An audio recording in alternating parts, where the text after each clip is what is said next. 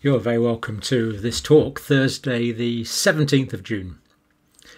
Now, there's some very interesting information just published on the Centers for Disease Control website about seroprevalence in the United States. And as you know, seroprevalence is the number of people in the population that are testing antibody positive for SARS coronavirus 2. In other words, they have the immunoglobulins in their blood. They've been exposed to the vaccine or the virus.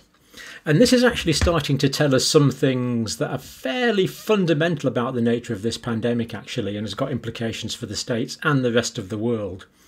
So let's have a look at this first of all. Really quite interesting. It's a little complicated, but we'll try and go through it. Now, it's based on this site here, so National Blood Donor Seroprevalence Survey. And this is live from the Centers for Disease Control website, and of course I always include the link. You can check out the information for yourself as opposed to taking my word for it. So it's a National Blood Donor Seroprevalence Survey. So clearly data's gathered from blood donors. Now blood donors probably, I don't know, blood donors take an interest in health related issues, so maybe they're more likely to get vaccine than non-blood donors. I don't really know that. Probably, if anything, more likely, I would have thought. But we don't need to know that for this first part. Estimates of the population 16 and over who've developed antibodies. So this is the seroprevalence in the population over 16. Now, of course, the question always is, if someone has antibodies, did that occur as a result of natural exposure to the virus? In other words, were they infected, whether symptomatic or asymptomatic? Or, of course, now, did they get it as a result of vaccination? And with the American data, we can get a handle on this now, because when the biochemists and people in the labs actually do the tests, all they say is the antibodies are there. They can't say whether it came from the vaccine or whether it came from natural exposure to the virus. But this data does tell us. So here we have, this is a graph from the site here, seroprevalence study over time. So I think you can probably see that. That's 100% there. That's 50%, 25%, 75%. And we can see that by January, February, that's about March. And in fact, this data here is from about the 21st of March, 2021. And we can see there that the seroprevalence is getting towards the 50% mark. That's the 50% mark there. So pretty high seroprevalence as of the 21st of March. And to give the precise figures we have here, seroprevalence was actually 49.1% on the 21st of March. So this is some time ago when this data has been collated from. Now, this is the interesting bit. On the 21st of March, pretty well 50%, 49.1% of people, and this is for the whole United States, 49.1% were seroprevalent. But at that time, vaccinations were only 13.7%. So we can see that the majority of the seroprevalence in the United States was from natural infection. So United States was natural immunity key. It's looking like, at least as the 21st of March, it was a much bigger chunk than vaccination was. And this is surprising. It is surprising, but it's interesting. So the United States, it looks like, was well on the way to what we might call herd immunity before the vaccination program really got going. And of course, there was a great peak of cases in the States, as we know, New Year, about January time, similar to the UK. Now, other things that are interesting to note here. Cumulative reported cases at that time were 8.7%. And yet we know that now 50% had antibodies, therefore had been infected. So we can see that the real number, oh, what is it? It's times, is it times 6? It's at least times 5, isn't it? So the real number infected was at least 5 or 6 times higher than those being officially diagnosed through PCR testing. But most of the immunity, as we see, coming from natural exposure rather than the vaccine. So, the vaccine's helping, of course, massively, but let's carry on with this sort of line of thought. Now, deaths as of the 21st of March. Unfortunately, now the death rate in the United States has just topped 600,000. The Centers for Disease Control website doesn't tell us that yet. It will come up to date soon, but it's actually over 600,000 now in the United States. But as of the 21st of March, it was 550,559 as per the CDC cumulative graphics data. So that was the number of deaths at that time. Population in the United States, 33 million. 49% are infected. If we extrapolate that to the whole population. So that would be 162 million people as of the 21st of March in the United States had been exposed to the virus. 49% of the population had been exposed, 162 million people. Now, what that means is the infection fatality rate. So if you can compare that number there, 550,559, take that as a percentage of this number here, 162 million, that gives us an infection fatality rate of 0.4. So of all those infected, 0.4% died. And of course, this is during the first part of the pandemic. The exact figure is 0.339885, so 0.4%. Interesting, similar to the data in the UK. But if this pandemic had gone on, the death rate would have fallen because, of course, the people that died first were the elderly and those with comorbidities who were more likely to die. As infection spreads amongst the younger age group, much lower amounts would have died. So the overall infection fatality rate, had this pandemic just been allowed to run rampant through the United States over time, could have been under 0.4%, or could it? We're going to qualify that. But that's an interesting observation. 0.4% in the UK and the US, pretty well the same as the UK data. So the infection fatality rate as of the 21st of March, 0.4%. Now, just a couple of things to notice here. Herd immunity, adults with at least one vaccine now in the States. It's 64.7% now have had at least one vaccine. So the seropositivity now, of course, would be much higher. So on the 21st of March, seropositivity would be was 49.1%. Now it would be certainly more than 64.7% because they've had one dose of the vaccine. But what's interesting here is, what is the seroprevalence now and what is the state of immunity now? Is the United States at or near herd immunity?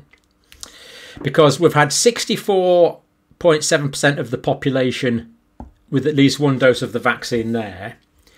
Plus we know that the seroprevalence way back on the 21st of March was 49.1. Now there will be an overlap between these two, but 49.1%.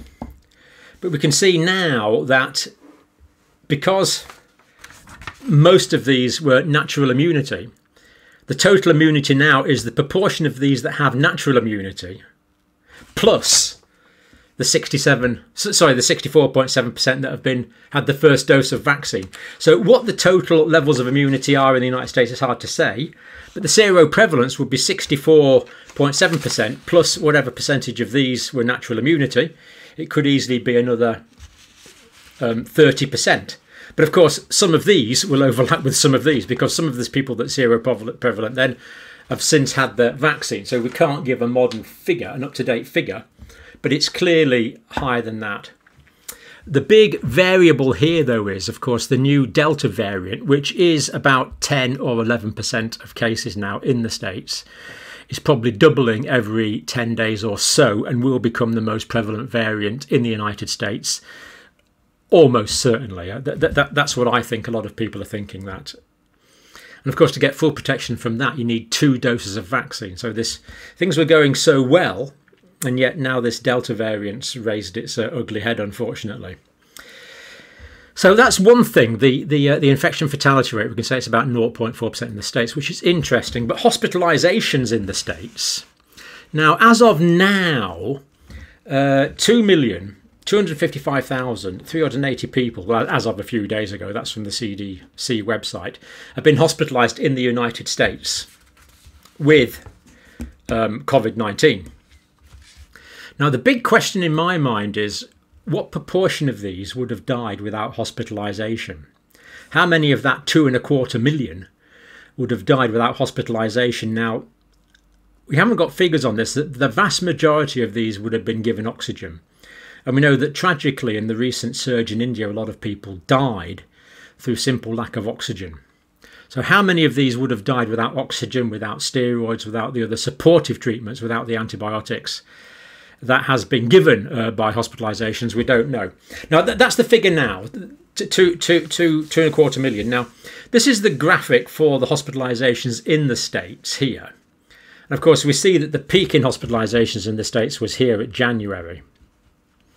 So March would be around about there. So, you know, so these people have been hospitalized since then. So at an estimate, I'd say about 2 million people had been hospitalized in the United States by the 21st of March. Unfortunately, it doesn't give you a cumulative graph, so I can't give you a more precise figure than that, but it'd be around about 2 million people hospitalised in the United States by the 21st of March. How many of those would have died?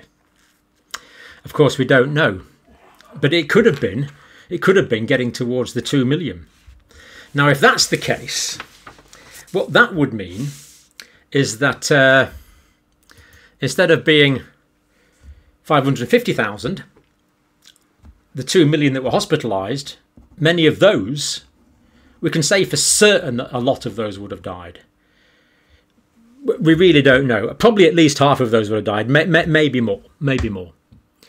So let's suppose, just for argument's sake, half of those would have died. So that would have put the death rate up to over 1.5 million and potentially up to 2.5 million had hospital facilities not been available in the United States. And the point there is, not only for countries that don't have good hospital facilities like the United States does, but the point that really struck me there was, had it not been for the non-pharmaceutical interventions, the restrictions on movement, the lockdowns, the mask wearing, then the large proportion of that 49.1% that were that became seroprevalent, they became seroprevalent over a long period of time. They could have become seroprevalent much more quickly. And the few percent of those that were going to become ill and hospitalised, the 5% or so, they would have been hospitalised much more quickly. And 2 million people can't get into hospital at the same time. So the fact that the United States hospitalisation system was able to cope with this 2 million people was because it was able to do it over a period of time. Now, clearly, it's almost like a normal distribution curve. It's like a Gaussian bell curve, isn't it, that? But that's actually the total figures. These are the different age groups in the States that were hospitalised. So had these people not been hospitalised, people in all these age groups would have died much more so than they did. And if all of these... So that's from October to that's from October to March. So October, November, December, January, February. So that's over 6 months. But without the mitigation measures, this could have all happened over a month or two. And quite easily, another 1 million people would have died. So have all the lockdown and mitigation measures in the States been worth it? Well, if you accept the reasoning here that saved at least 1 million lives, I think that's a pretty short debate, don't you? Just imagine the death rate in the United States could be, instead of 600,000, it could be 1,600,000, or even conceivably as high as 2,600,000. So I think it's been worth it to save that many lives, potentially, because it spread out the time over which those people were hospitalised over.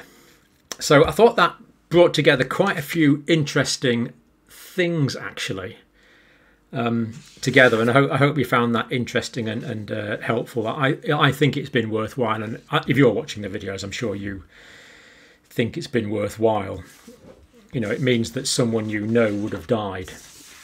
A family member would have died if you're in the States. And of course, the same story in the UK, everywhere. If we hadn't taken the mitigation strategies, health services would have been overwhelmed. And in the States, that could have meant up to an additional 2 million deaths. So I'm going to leave that there for now because that was a bit complicated. So I'll leave you to have a think about that, and I'll have a think about I'll have a think as well. I did have some more things to do, but we'll do those on the next video. So thank you for watching this one.